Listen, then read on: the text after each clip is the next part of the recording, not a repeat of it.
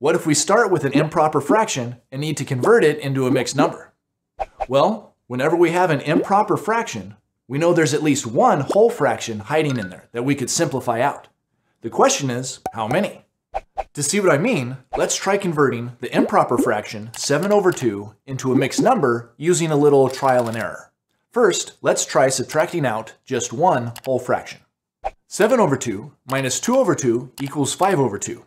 That means we can write 7 over 2 as the mixed number 1 and 5 over 2 since we subtracted out one whole fraction and had 5 over 2 left over.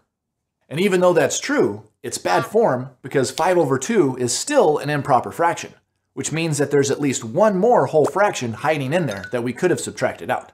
So let's try again, but this time let's subtract out two whole fractions. 7 over 2 minus 2 over 2 minus 2 over 2 equals 3 over 2. That means we could write 7 over 2 as the mixed number 2 and 3 over 2, since we subtracted out two whole fractions and had 3 over 2 left over. But that's still bad form, because the fraction part is still improper. We could have subtracted out another whole fraction. So let's try again, subtracting 3 whole fractions this time. 7 over 2 minus 2 over 2 minus 2 over 2 minus 2 over 2 equals 1/2. That means we could write 7 over 2 as the mixed number 3 and 1/2, since we subtracted out 3 whole fractions and had 1/2 left over. And that's the proper mixed number form of 7 over 2 because it's a whole number and a proper fraction, so there's no more whole fractions that we could simplify out.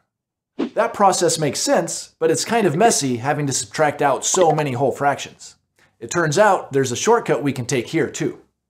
Just like multiplication is repeated addition, division is basically repeated subtraction. That means we can figure out how many whole fractions we can subtract out of an improper fraction by just dividing the top number by the bottom number. Let's do that with our example 7 over 2. If we divide 7 by 2, we find out that 2 will divide into 7 3 times, leaving a remainder of 1. That remainder is actually important, as we'll see in a minute. Notice that the answer to our division problem is exactly how many whole fractions we were able to subtract out of the improper fraction, 3. So the answer to the division tells us what the whole number part of the mixed number will be. And here's the really cool part. The remainder of the division tells us what the leftover fraction will be. The remainder is the numerator, the top number of the leftover fraction. In this case, since the remainder is 1, we'll have 1 over 2 left over in our mixed number.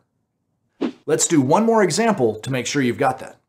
Let's convert 22 over 5 into a mixed number. If we divide 22 by 5, we see that 5 will go into 22 4 times with a remainder of 2. That means that the whole number part of the mixed number will be 4, and the fraction part will be 2 over 5, because our remainder was 2. That's how many fifths will be left over.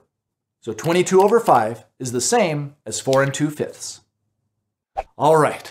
So now you know what mixed numbers are. They're a combination of a whole number and a proper fraction. And you know that those two parts are actually being added together, even though the plus sign is usually not shown.